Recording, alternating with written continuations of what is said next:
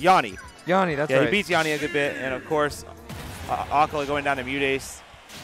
It's so interesting too because you look at a character like Daisy where it's like she just wants to get in, you know, and the ways of doing that aren't great. Like you got all these mobility options kind of in the air, but not so much horizontally. It's just so inspiring seeing Mutace just run a clinic on how to do that. Oh, look at his movement from Sora J. Yeah, just being really tricky, but still getting opened up with this up tilt. How much damage we taking? Only 44. Not too bad. Yeah, I mean, threw a turnip over Chris's head, it looked like. We'll playing catch here. It is, for some reason, it's so cursed seeing, like, Steve just hold, like, a 3D, like, fully modeled object. Yeah. Oh, no. Held out from the ledge a little too much. Chris was just content to mine. There wasn't even pressure there, but, oh, man. That's... Oh, dropped it. Nice. Okay. Well, I mean, I don't know. Steve can kind of pressure situations at the Did you see that? top of a hat. Did you see up B trade with back air, like the hitbox on up B? That's crazy. Yeah, it seems like it should be it's very, kind of very weird for me to visualize, to be honest with you, because I know Elytra has those hitboxes, but sometimes it's hard to tell. Gosh, that back where air they is actually so broken. I feel like Sorge started this game so disciplined and just like not committing super hard to anything. Yeah, we're only a minute and like 20 seconds in.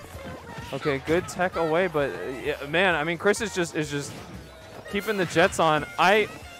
That's wow, what a edge guarding tool. You get the minecart out there and still come back. No yeah, problem. It reminds me of some of like sometimes when Falco players are feeling saucy, they'll side B into you like off the side of the stage to get the spike. And that's gonna be not it. Okay, good DI coming out. The fact that kills Spark from center stage makes me sad. Yeah, and the minecart cleaning up. That has power behind it. Yep. 30. Yeah, we got the crowd going. Shake it off. You got this. And that is what you got to do. I mean, it was just a really unfortunate, you know, kind of SD at the start. Yeah, and that it looks to me that Sorge understands, like, what you don't want to do in that matchup, right? You don't want to just start swinging on the blocks. Yeah. I think we'll see a better – you keep in mind, like in the last Sorge Ace that we saw him go down early, he lost that game 1 to – who was he fighting? Was it Smub? Or no. So who was it? Oh, it was Smub. And then he found all that momentum. Yeah, I think you're right. Absolutely. In the game, at the end of game 1, it brought it into game 2. So not a lot of momentum there, but we're right back on small battlefield. You know what? In chat, full disclosure, I'm realizing we have the name switched technically, but Chris has Chris as the in-game tag. Well, so it matches the. It doesn't match. Yeah, it matches the player. The player is actually sat in the wrong seats. Yeah, but that's all right. Right now, Sora J kind of like letting Chris mine a little bit to pull turnips. He's looking for like a turnip he can use to do massive damage, but Chris is like, that's fine, I'll just mine, and I'll just punch you with my burst option. This isn't a situation of like Olimar, you know, oh, don't give me the time to get 3 purples. I mean, even if you get a Bob-omb, like, that's what I'm saying, like, is that big a deal? Sora J may be thinking that it was, but this is a very slow matchup. I think when played properly, I think this is a very slow matchup. And what we saw last game was Sora J like trying to fight Chris a little bit too much. You know, I did just notice something quite relevant. A default turnip, when I think like Smash Thrown, broke a block. Or I'm sorry, broke minecart. Yeah.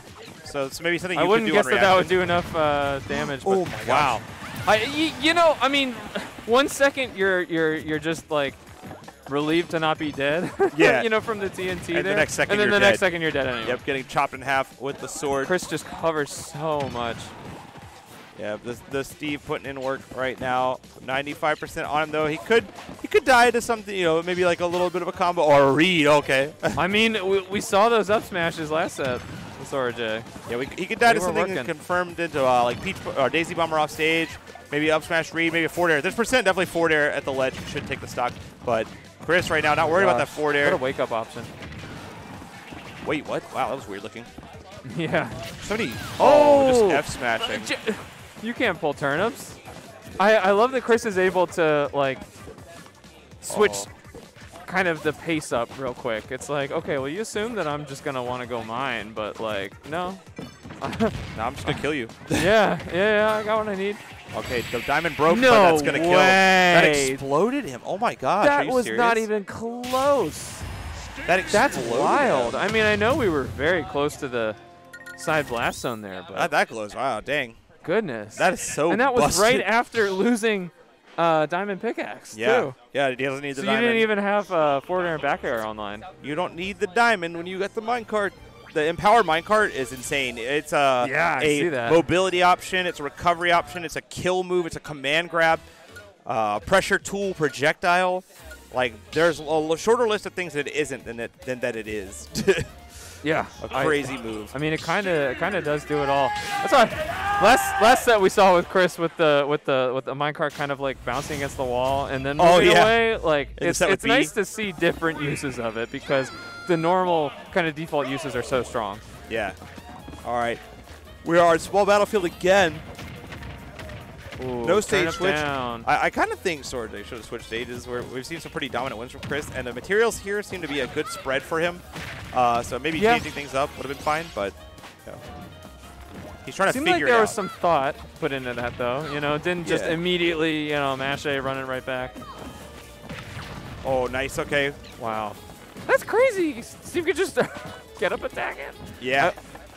You sure can. Can other characters do that? Am I dumb? You can get up attack it, but if it blows up, I think he buffered spot dodge because he knew the get up attack would make it explode. Because there's like a specific timing where you can blow up the TNT. The hitbox, I would just assume you can't there, but the hitbox when activated, the player activating it can generally spot dodge. Interesting. I mean, the Steve player would be the one to know there. True. Oh, are you dead? Oh, that's was so there sad. really no other resources for Sora J there? I think he burned his double jump quite early, and then the freaking Tower of Pain came out. Yeah, I mean, even having float available would have been big there. Yeah, that was an unfortunate way to lose your first stock. Good escape option. Almost fell into that F smash. Ooh. Yeah, Chris is just kind of carting around here. Yeah, doing as he pleases. And Sora J opting to try and break the crafting table, but like I think at this point you need to find you kind of need to get in and find the stock. Yeah, I mean the thing is like okay, you burn the crafting table, you do waste some resources, but if Steve is mining the whole time that you're doing that, kind of evens out. Really good SDI there. Yeah, the Silver Crowd coming alive in the Silver Crowd coming alive for their boy. Oh, okay, there's a bomb. And it connected. That's 40%. You're at 143. So right now, getting hit by anything really could kill you almost. So you can kind of. We saw there Steve was unable to confirm off of something, but I mean when forward air or back air just raw will do it. Yeah. Chris knows what he has to do.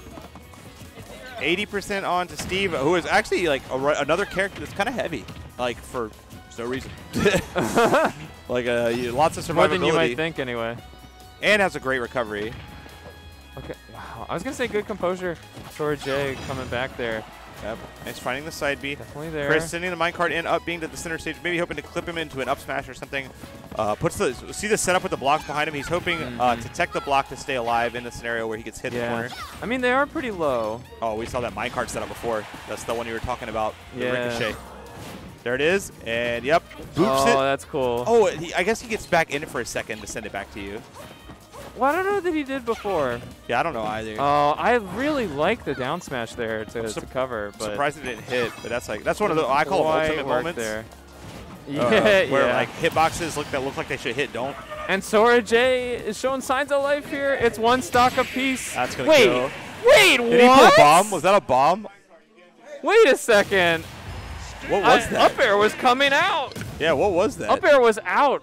I think what that was is just it's 2 hits.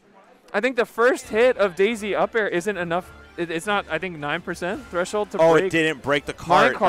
So it's just the first hit. It just looked odd. Man, it looked like he hit something, and then that's why I was thinking maybe it was I missed the explosion, but it was a bomb because you hit the bomb and it hit stuns, so it was stopped. But I think you're right. I think it's the first hit. It's a strange-looking moment right at the end there for Sora J. Starting to bring it back, but Chris versus Oolong really had control there.